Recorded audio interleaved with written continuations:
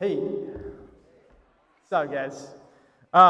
So just before we get started, just by the level of your voices and applause, can you tell me how much you love your incredible Gordon College chaplain, Bob Whitted? Can we just hear it from Bob? Yeah. I don't know if you guys know, but Bob was also a Gordon student back in the day. Graduated from here, I think in 1978, if I have that correct. So that would mean that Bob's got to be at least 25 years old, something around there. And he's young and he's hip and he knows what's cool and what's maybe not so cool. But Bob, we love you, we appreciate you, and you're incredible. I'm so glad to know that my youth ministry professor is now the chaplain, because you did an awesome job then, and you're doing an even better job now. So we love you, Bob. But something about Bob is that he's also, because he's so young, I'm sure he probably knows, the cool, young, hip phrases that you might know. Like, for example, if someone says no cap, Bob's going to probably know that doesn't mean you can't wear a hat. Luke wearing a hat in chapel.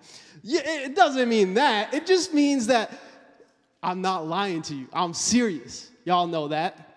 Bob probably also knows that if I say something like, I'm hip, it doesn't mean that I'm cool anymore. That's what it used to mean like 20 years ago. But for some reason, now that means I agree with you. Bob would also probably know that there's this other new phrase that's come out recently that you would say, let's get this bread. Let's get this bread. Bob's like, I know what that means. Of course he knows what that means. And let's get this bread, I'm Egyptian, so when you say let's get this bread, I think let's get some pita bread and let's put some real good Arab food on that. Maybe you think let's get some white bread. Good for you. It's not for me. Whatever you want. But let's get this bread. I mean, Urban Dictionary is blocked here on campus, but if you're off campus and you look it up, you're going to find out what let's get this bread actually means. And today, in our world, this phrase means I'm going to get up, I'm going to rise and grind, I'm going to get going, I'm going to start my business, I'm going to work hard, I'm going to go to the gym, I'm getting at it. I'm going to get this bread. And it's a phrase that we use to get us kind of excited and motivated, because we know, why do I want to get this bread? Why do I want to achieve? Why do I want to succeed? Why do I want to get these things? It's because those things are going to make me feel successful. They're going to make me feel like I'm doing something good. It might make me feel like I can be proud of myself. Maybe for some of you, you want to get this bread because you want to make your parents proud of you. You want to make them know for sure that, you know what, the hundreds of thousands of dollars that you've spent on me before I was 18 are going to be worth it. And the hundreds of thousands of dollars you're going to spend on me while I go to school, also worth it, especially at Gordon. Hello. Thank you, Gordon grads. Let's get this bread. And it's interesting because sometimes we strive to get this bread in this manner because maybe we want to feel loved. We want to feel satisfied in who we are. And so we grind and rise and grind and go hard at it. We say to ourselves morning after morning, let's get this bread. And the theme of chapel this year is love. And I want to ask you, before we get into this text, is what are you doing to feel loved? What are you doing to feel this eternal sense of satisfaction? Now, you've all heard from John chapter 6, the story about Jesus, how he fed the 5,000. He fed them with some fish and some bread. And you've heard the story, he multiplied all this food and he fed everybody and everybody was full. And then after that, they all go off. Jesus goes off. We have like these 5-verse break where Jesus casually just goes on a walk on the water, and then he comes back. All right, Jesus, cool. And then the people who were just with Jesus, who had just eaten all this food that he had given them, come back to him. They go and find him. So we're going to pick up right there in John chapter 6, verse 25. Oh, perfect. You guys, sorry. Thanks. Verse 25. Let's start here. They found him, this is the people who were just with Jesus. They found him on the other side of the lake and asked, Rabbi, when did you get here? Anybody here ever go to Costco and get the free samples? Yeah. You know how you go there and you go pick up the piece of food and you talk to the person behind the desk because you want them to know that I'm not just here for the food, I care about you too. So you should hey, how's it going? Shoot. I think this is what's going on here. These people see Jesus and they're like, hey, when did you get here? Jesus knows that they're here for something else. So let's keep reading. It says, Jesus replied, I tell you the truth. You want to be with me because I fed you, not because you understood the miraculous signs. But don't be so concerned about perishable things like food. Spend your energy seeking the eternal life that the Son of Man can give you. For God the Father has given me the seal of his approval. If you're taking notes, you don't have to take notes, but if you are taking notes, first thing that we're talking about is Jesus, not genie. See, this crowd came back to Jesus because they wanted something from him. They came back to Jesus because once he fed them and they are once again hungry. And so they're literally looking around at each other and saying, hey, let's get this bread. Let's get this bread that Jesus gave us yesterday. So let's go together, let's make it over there and get this bread. And while Jesus can absolutely meet your needs, your physical needs, if we just see Jesus as somebody who just meets our physical needs, we are missing the big picture of why he's here. If Jesus were just some genie, he would be like everything else this world has to offer. Give us something that lasts a short period of time and fades away. And it leaves us wanting more. Now look at what Jesus says to these people as they come back for bread the next day. He said, I tell you the truth. You want to be with me because I fed you, not because you understood the miraculous signs. Are they missing the point? Now, this past year, Rachel, my wonderful wife, and I bought or adopted, I don't even know what to say, a dog. Can we put up this picture of my fabulous wife and our cute little puppy? Maybe it's a little bit hard to see. But when we got Pepper, we wanted to train. Keyword here is wanted to train. Tried, very difficult. But my friend Sammy here is going to toss me something. He's going to toss me this ball. Hopefully I don't drop it. Thanks, man. We read some books. We watched a lot of YouTube videos. And one of the things that we learned when we were trying to teach Pepper how to play fetch was that when you throw the ball to the dog, they go and they get it, and then they bring it back. I brought the biggest ball we have so that you guys can see it up there. They bring it back, and before you throw it again, what you're supposed to do is you're supposed to wait until they make eye contact with you. You're not just supposed to throw it, and then they come back, and you just throw it, and they come back, because why? Here's the key point here. It's because they want you to understand that as you're teaching this dog to play fetch, if they make eye contact with you, they're seeing you, not just the ball. They're building a relationship with you, not just with a ball.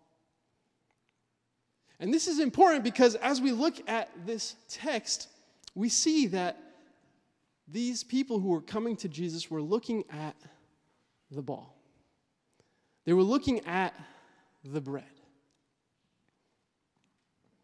And it's so much more important to look at who's holding the ball than the ball itself. And so we'd have to wait for Pepper, and sometimes she'd whine and cry and beg and try to, hey, come on, give me the ball, give me the ball, give me the ball. And we have to withhold this ball from her until she makes eye contact with us. Because it's more important for her to see us than it is for her to see this ball. Why? Because this ball is never going to love her back. It can provide some temporary fun for a little bit, but this ball is not going to eternally satisfy her. She needs more than just the ball, and they, in this story, needed more than just the bread that Jesus gave them. I'm going to put this down. Actually, here you go, Sammy. My soccer skills. Look at that. That's cool. Anyways, how easy is it for us to see Jesus as a genie?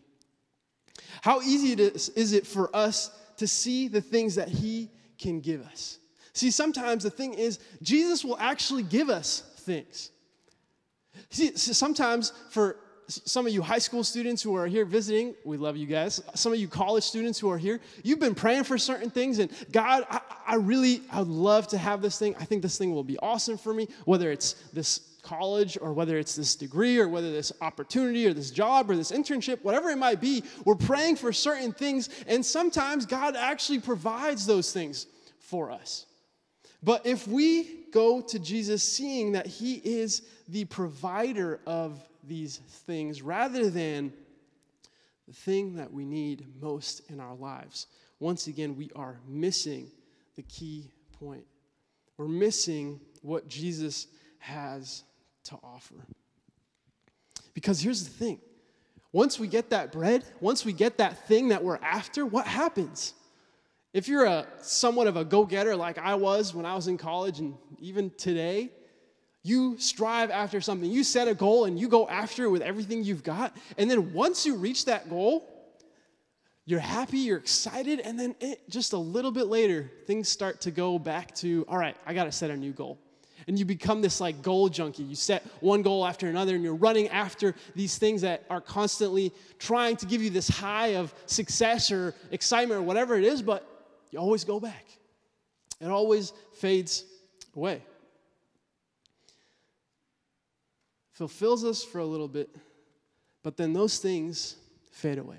Even if Jesus was the one who provided those things for us.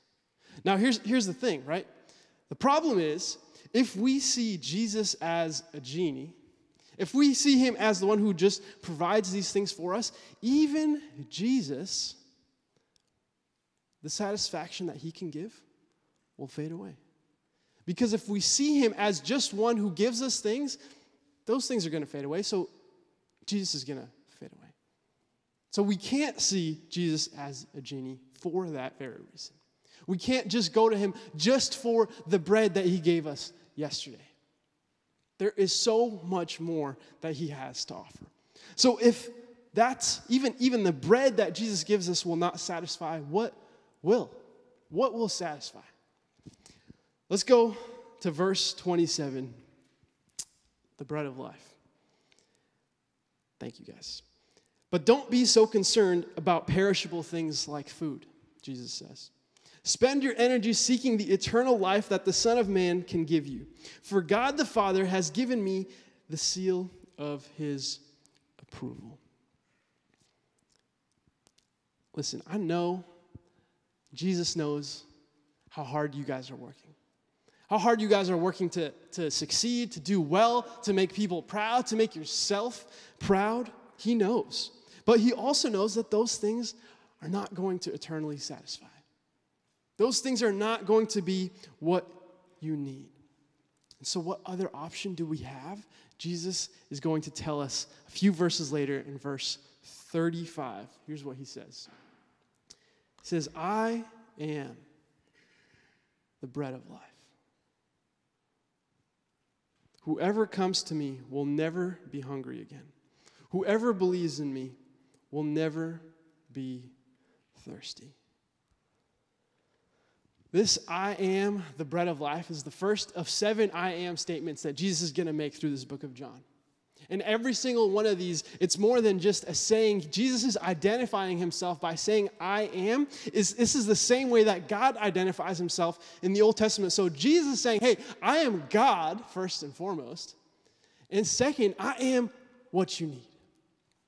Like, if you're going to say, let's get this bread every morning, the bread that you need is me. I am the bread that you need. And so what I think Jesus might want to try to do in our hearts and in my heart this morning is to take this phrase, let's get this bread, and reorient it in our lives to say, okay, instead of the bread that I'm chasing after, that I think is going to satisfy, that I think is going to make X, Y, Z proud, what I really need is the bread of life.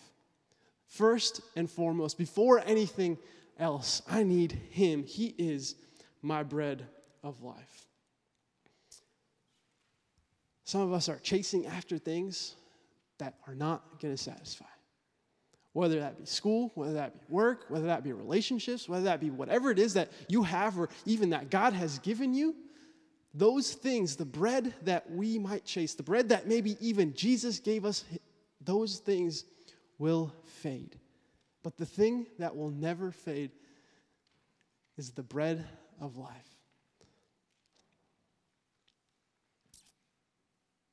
As the crowd hears these words from Jesus, as they hear what he has to say to them, they ask him, well, Jesus, how can we have this? And Jesus says, whoever comes to me will never be hungry again. Whoever believes in me will never be thirsty. Here's the thing.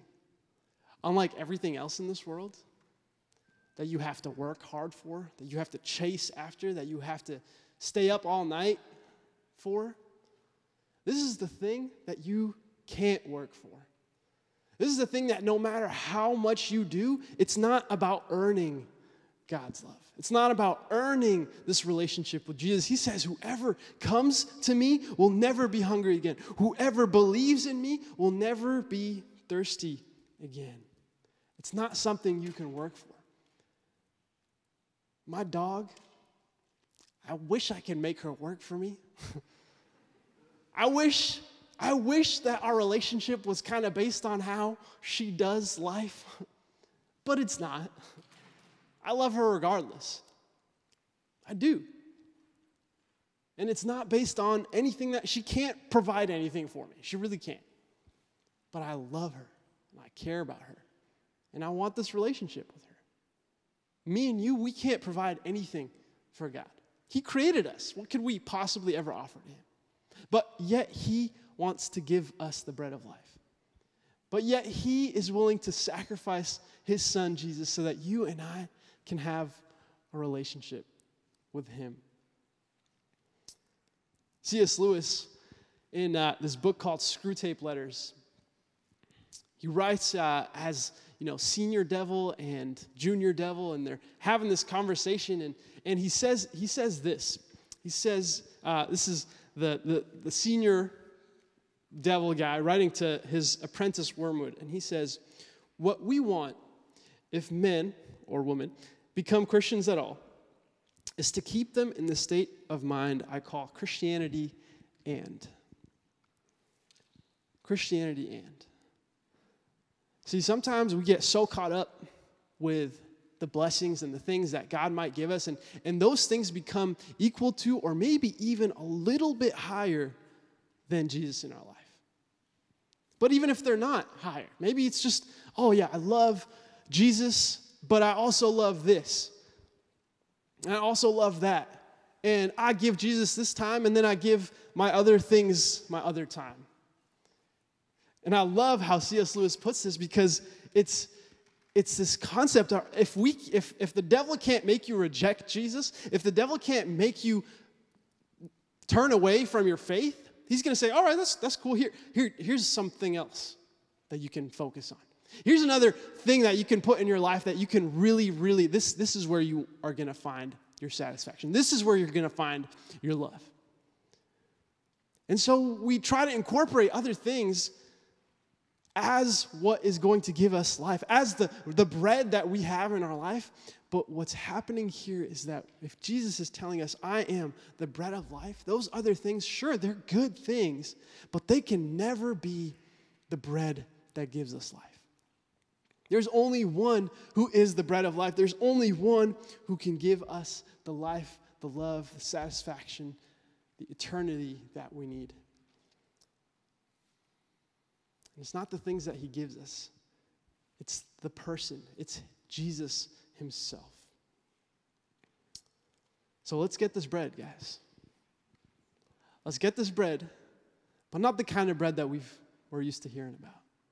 Not the kind of bread that we're chasing after that will never satisfy. But let's get this bread that will give us eternal life. Let's get this bread that for you and me, where maybe there's a hole in our heart where no matter what I do, no matter how many people I hang out with, no matter what I'm striving after, no matter how many parties I go to, it's just that hole in my heart is still there. Let's get the bread that fills that. Let's get the bread that will never let us down. As a community and as individuals, let us chase after Jesus. And I'm not telling you, hey, let's get this bread as in church.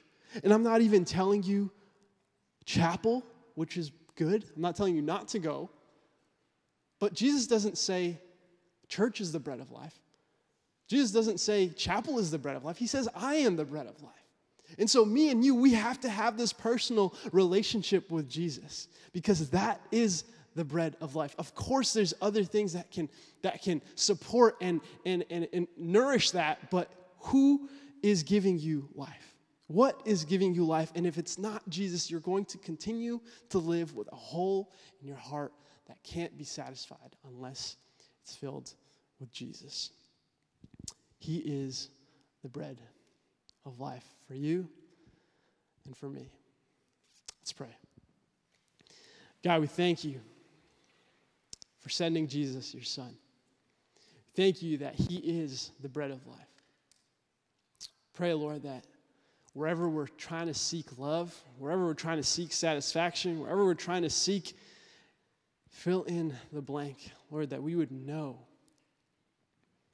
that you didn't just send your son Jesus to be a good example, just to show us how to live. But God, you sent your son Jesus so that we can have life and life to the full that starts and ends with Jesus. Help us to chase after you. Help us to chase after the bread that you are. And that would transform us and transform our communities. We love you. We pray all this in your name. Amen.